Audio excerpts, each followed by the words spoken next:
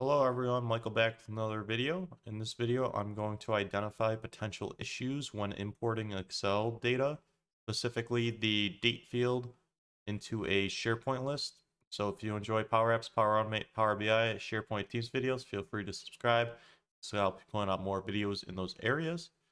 And let's get into the video.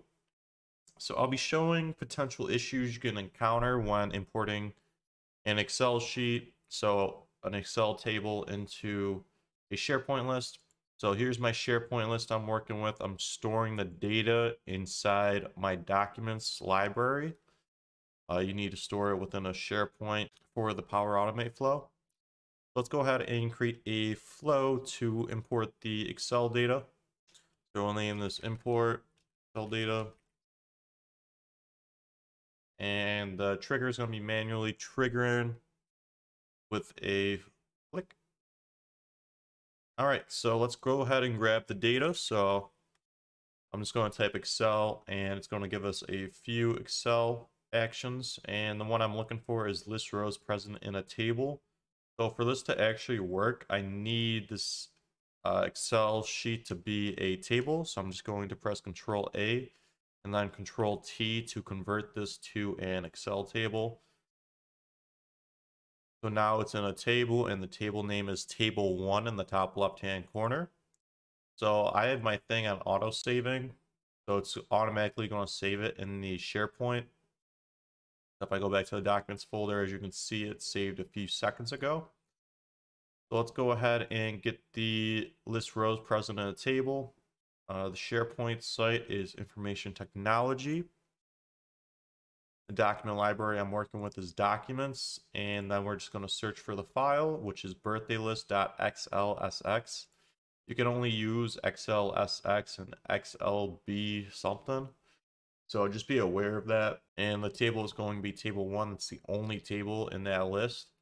So one issue you can run into is if you have over 200, it pulls 256 rows. So if you have more than that, you'll have to set a pagination threshold. So I'll just do 1,000 here, even though my table only has like 4 rows of data.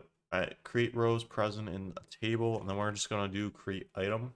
So we're going to create a item in the SharePoint list for each of these.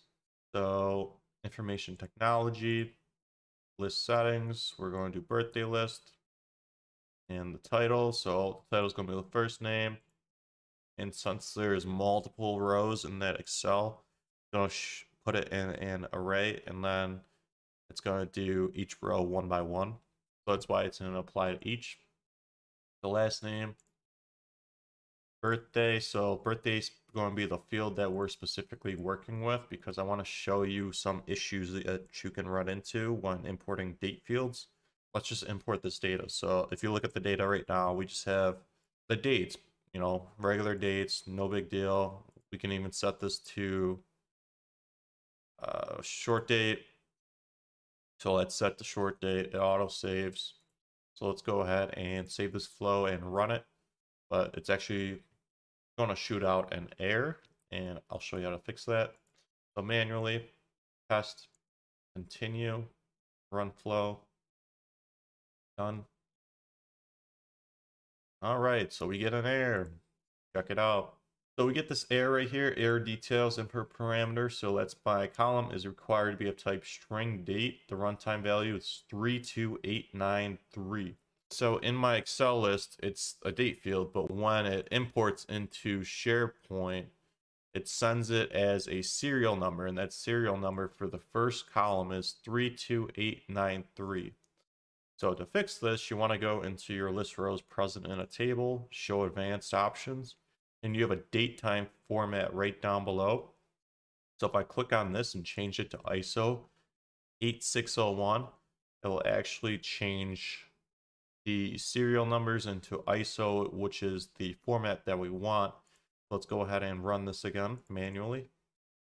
Okay, as you can see, it's running now. And do I have 6 rows? Yeah, I do have 6 rows. Okay, so the flow ran successfully and our data should be in here and it works great. So that's one issue you can encounter. The second issue will be if you have a let's say I have a blank row of data right here, and I'll just auto-save it. So you don't know when this guy's Nicholas's birthday is yet because he hasn't joined the company, let's say. So I just have a blank field right here. So let's try to import this and see what happens. So we're going ahead, click on test manually, and run it. So we're just waiting on the apply for to each, and it looks like we get an error. And the item birthday column should be required string date, the runtime value. So it puts like nothing there, but it needs to be a null value. So we're just gonna fix that. And the way to do that is you go to edit, and on this field specifically, we're gonna go ahead and copy what's in it. So we're just copying that dynamic content, and you actually have to write a custom expression for that, to where it checks if it's equal to nothing. We want to put null in there instead of the string nothing. So we're just going to write if, and the expression. So the expression we're using is equals, parenthesis. You want to paste the copy content, and it adds curly brackets. So just remove the curly brackets and the ampersand and the curly brackets. And then we're just going to do comma, a single quote. So if it's equal to that, we want to output null. So comma after the parenthesis, null. And then it's going to return us to the previous if statement. And now we want to, if there's actually a value there for the birthday, we want to output that value. So you're just going to paste the copy content again, remove the curly brackets and the ampersand.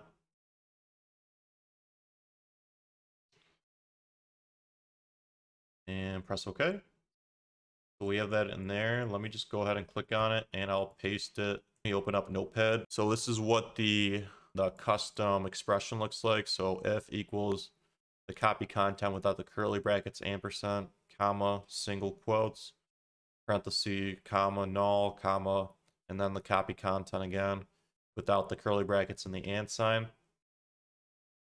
So this should allow us to actually put a null value in there instead of the string nothing.